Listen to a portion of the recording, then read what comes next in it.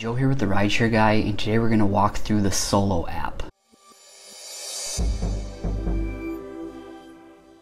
So here's what it will look like when you open it. You'll see your total earnings for the week. If you have mile tracking turned on, you'll see your miles tracked here, the amount of jobs or how many rides you've given or how many deliveries you've completed, and you'll also see there how much you've earned in tips.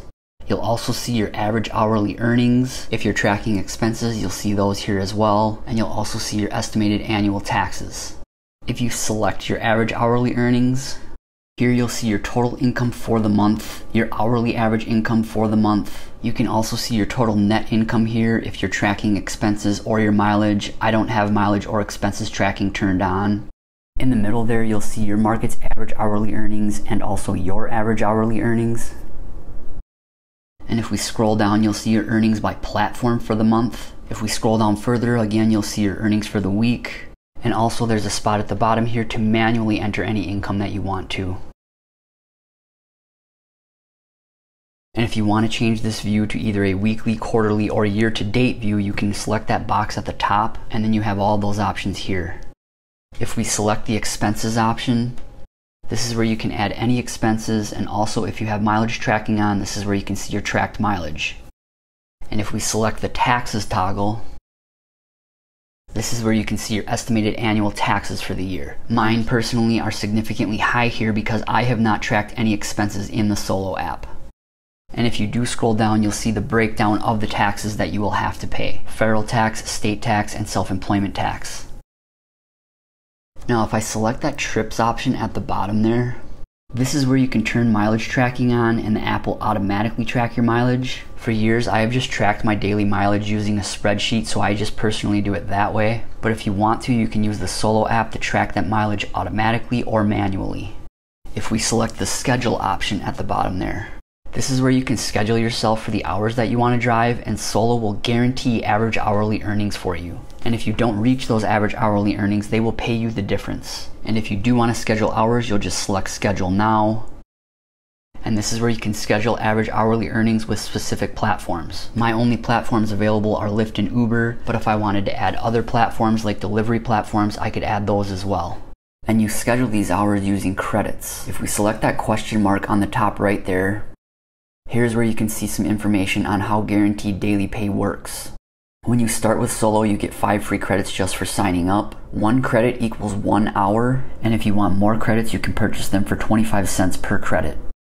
In order to qualify for the pay guarantee, you have to have mileage tracking turned on. You need to complete at least 1 job per hour. You also need to accept and complete the majority of trip requests that you receive. And if you do work fewer hours than scheduled, they will adjust your guaranteed amount. You can review your daily pay guarantee info in the summary. You'll also receive a weekly report, and payouts are processed to your Venmo or PayPal accounts 2 days after your guaranteed hours. And if you want to schedule an hour with a specific platform, just select the plus sign.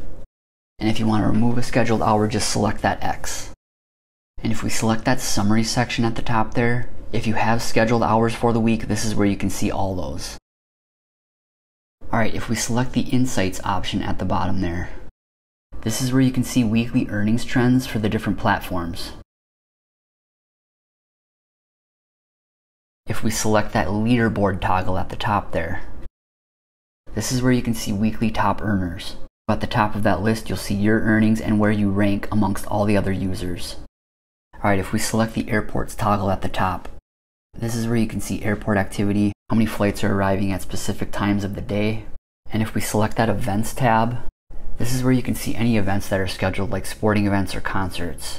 Alright, now if we go back home, again, the only platforms that I have connected are Uber and Lyft, but if I wanted to add other platforms, I can just select this add option here. And here are all the other available platforms that you can add if you want to. If we select that subscription option at the bottom there, this is where they have different subscription options so you can get more functionality out of the Solo app. You can see the different cost of each plan there, and you can choose to pay for these plans monthly, quarterly, or annually.